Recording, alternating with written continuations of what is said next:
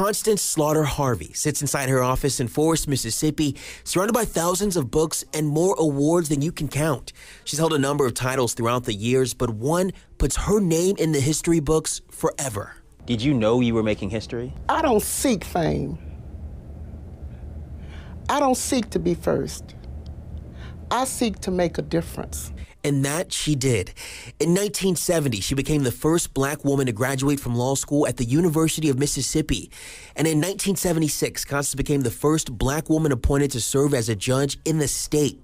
Nearly 5 decades later, she could see the first black woman on the Supreme Court, a move she says took far too long. It's about politics. Black woman is going to be appointed to the Supreme Court because black women delivered. And thanks to Stacey Abrams, the world knows that. But I would hope that, none of us would say, well, we have overcome, because we have not. Constance lived through the civil rights movement. She says seeing the murder of George Floyd at the hands of a police officer reminded her of the same police brutality she saw many years ago. My response is that, no, it's not surprising to me. I represented clients from Tougaloo whose necks were on the ground, whose afros were cut, whose had a fork stuck up their nose until it bled. I've represented young people who were killed because they were walking across the street, going home after working all night, going home to share the money with their mothers.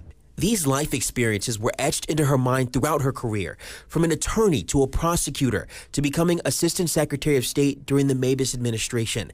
Constance is now just 1 month away from retirement, but her work is far from over. This is Legacy Education and Community Empowerment Foundation.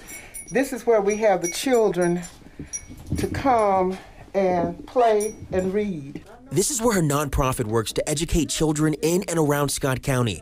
She believes knowing our history is crucial to building a better future. That is her wish for the next generation. And my dream is to see all forms of discrimination eliminated, all forms. And I won't stop.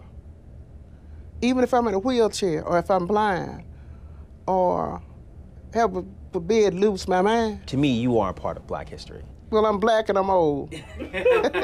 Reporting in Forest, Cecil Hannibal, 16, WAPT News.